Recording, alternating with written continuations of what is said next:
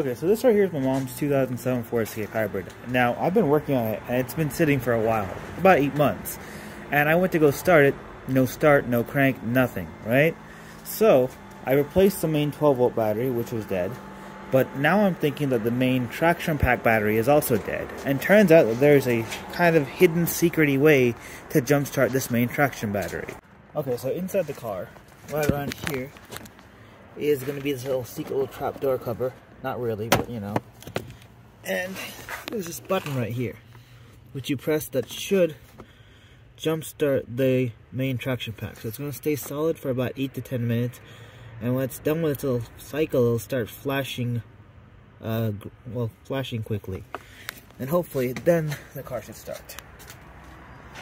Not gonna lie, it took 8 months to get this thing running.